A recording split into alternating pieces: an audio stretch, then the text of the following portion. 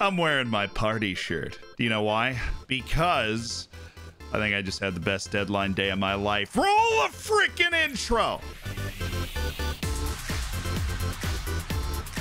Now, it's not often that I've done something on Football Manager that I've never done before. Now, that sounded weird. It's not often that I touch grass. It's not often that I accomplish something on a video game that I haven't before. A particular video game with spreadsheets. It's not often that I talk to women.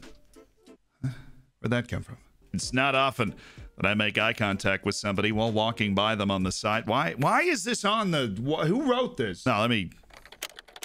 It's not often that something like this happens while I'm playing Football Manager on stream. If you want to see that sort of stuff, link to the stream and the live channels all down in the description. Dang it, I forgot. I was filming the other video, and I totally forgot to mention that you should subscribe. And Reese has really been getting on me about that. Here, hold on. I'll do something fun. It's Zealand in a fun shirt. Hit the subscribe button so we can buy another fun shirt. I feel like that'll get the people going, right? Anyways, subscribe down there, live stuff down there if you want to watch this save and see cool things like the deadline day that we just had earlier today that made me put on my party shirt because we made an insane number of signings on that deadline day. Now let's take a look at how it ended. Yes! Ah.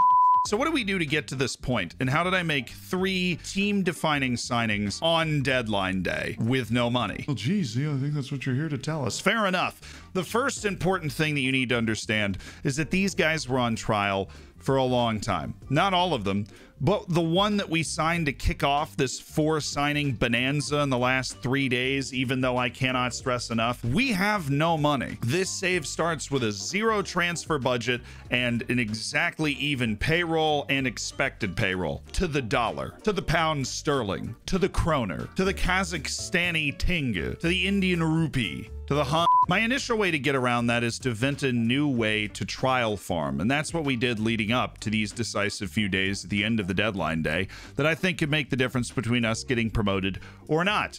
We started a trial farm. Now, there are a lot of things to know about running your very own trial farm, and I plan on making a full video about it.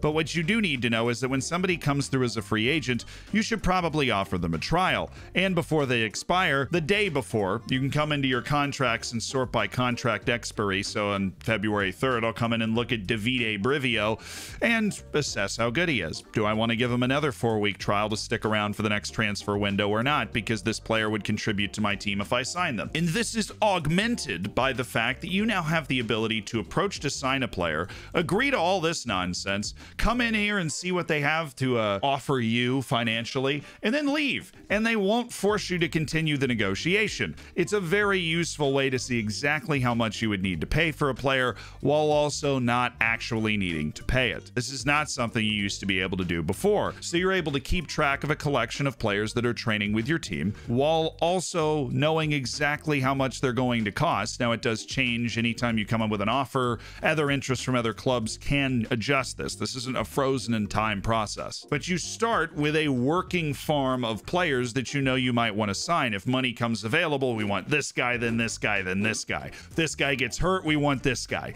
You get the idea. They come in through your scouting center, a little drop down, and you offer the trial.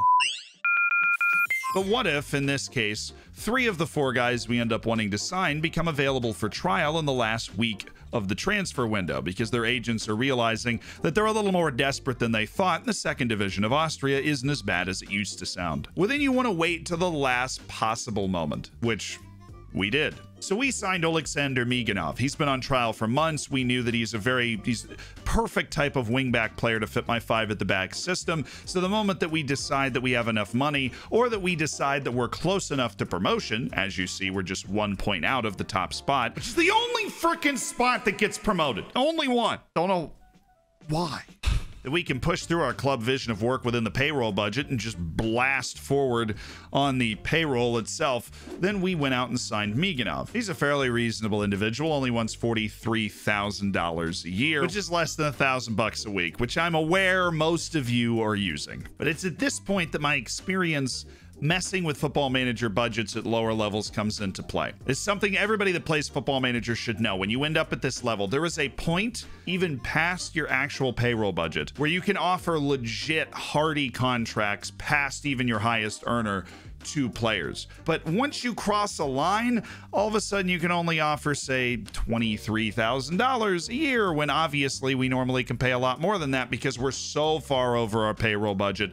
The board is actually stopping you from being able to spend that money. So I thought of this. I offered Miganov that small salary and agreed to that deal because this didn't push me over that threshold, which I would ballpark as being about 5 to 10% over your payroll budget. So take 10% of your payroll budget, and then are you that far over it? Okay, then you're probably going to be able to offer a significant contract to somebody else. It's an inexact science, but it's a feel. And when you hit it, you will see it in your contract offers. You're only able to offer that ridiculously low amount.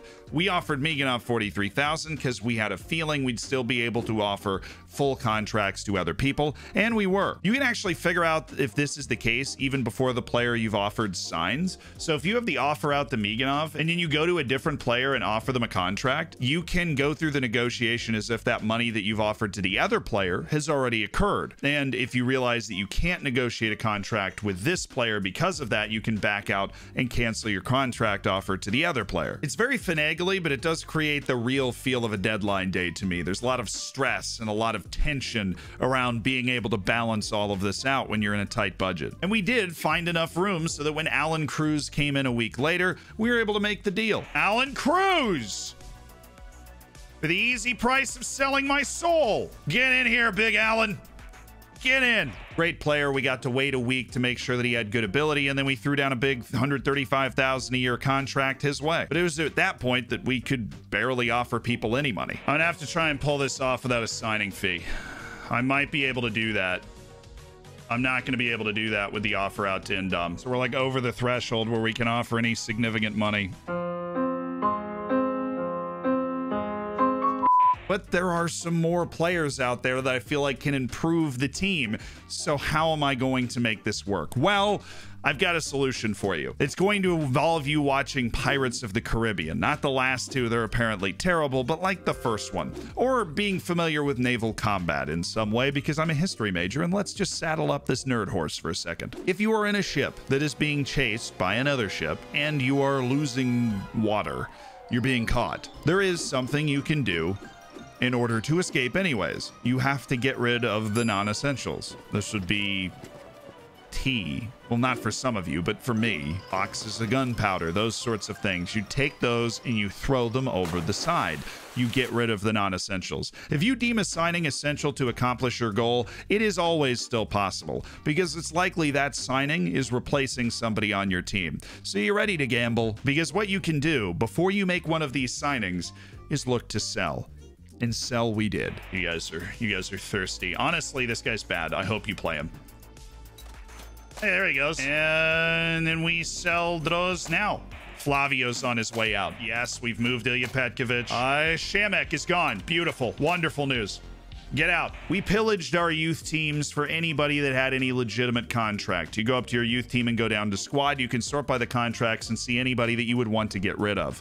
You can do that same thing for your U18 team, and you can, of course, sort your senior team and get rid of deadweight, which ideally you would have already done. You can also find the player that is designated to be replaced. Or, often the case, and what I did with one of our most painful sales, a player that played a decent role in our first half of the season, Marco Kleins, is sell the worst player at that position to bring in a better new one. We wanted to bring in a new midfielder in Cruz. We already had. We could sell Marco Kleins to free up money to go after a center back, which we desperately needed because we didn't have a lot of depth there.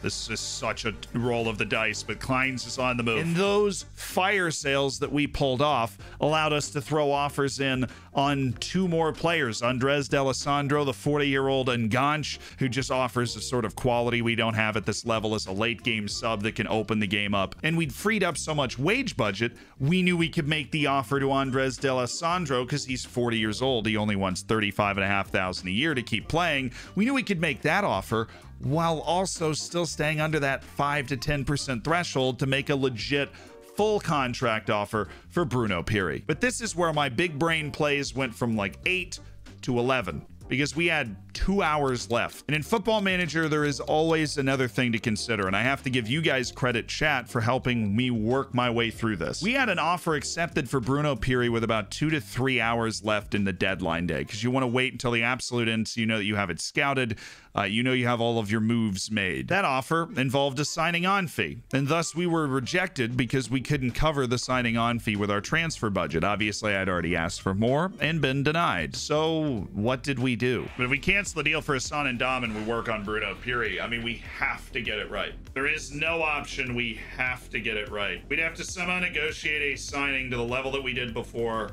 I can do it. Come on, I can do this. I can freaking do this. I'm gonna grab the dice and I'm gonna throw them and I'm gonna get Bruno Piri signed with an hour to go. Sorry, dude. We realized we might be able to get the deal done without a signing on fee. We identified the issue. We realized the other guy probably wouldn't have his work permit approved in time anyways, and we freaking went for it. Hold on. So there is a glitch where the transfer deadline day stuff doesn't actually pop up for you. I've heard of some other people having it, and that actually means that when you hit continue, larger amounts of time jump through. This is a great reason to have autosave on every 15 or 30 minutes. Saving doesn't take long in FM22, because if you aren't in the deadline day screen, like I have a glitch where it just doesn't come up for me, then you can't actually skip important events. And this almost cost me a signing, because as you see, Piri accepts the deal with 20 minutes remaining after that remarkable negotiation, but we were not able to come back from the continue despite our best efforts. 3, 2, browse! Browse! I'm browsing! Stop! Halt! Immediately! Stop! Stop moving! Until it hit midnight when it brought us out of the continue and we had to instantly register our team or else we were screwed. And I couldn't accept the Piri deal and get him to the club in time because that takes 5 minutes to process. The way I got around this is on deadline day, I have one more recommendation for you. Set your general manager to finalize transfers. This means that if a transfer deal does get done under the wire, your director of football or general manager or whoever else is going to make that decision. And that decision's basically always going to be yes. So it can save you getting screwed by the bell. It's right here. Finalizes player signings. You can delegate it to anybody. They'll just go ahead and accept it instantly so you don't have to worry about that player actually being on your team. And that is how we pulled off the biggest 5-head play maybe in the history of my football manager career. Cue the party. Give me everything you got for this cat jam. This is resetting your chakras for the week that we just pulled this off. Resetting your chakras for the week that we pulled all this off. Not just Bruno Piri, 4 deadline day signings, 3 deadline day signings, and 1 other signing a day before deadline day. Yes, 3 days before deadline day. You get the idea. We managed to finagle 4 signings with no budget.